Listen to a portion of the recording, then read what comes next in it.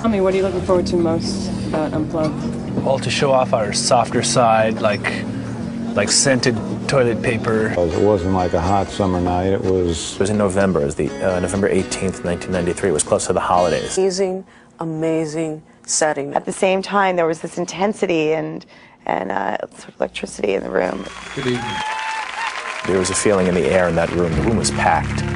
You know, we had more people than we could fit. The fire marshal almost shut us down. It was definitely a defining moment in their career to kind of shred all the electric.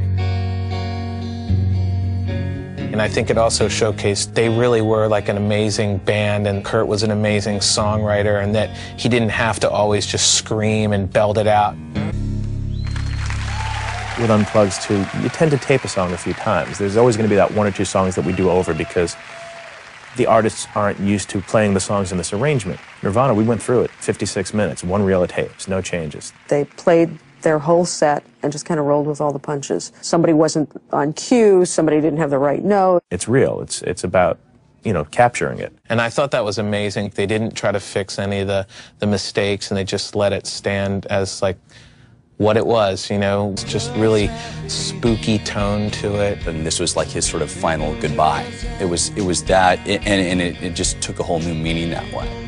And he was the one that suggested the stargazer lilies, those big white lilies. And that was his idea, and he wanted more candles, like a funeral. And he said, yeah, like a funeral, that'd be cool. But it certainly took on a completely different meaning after Kurt died.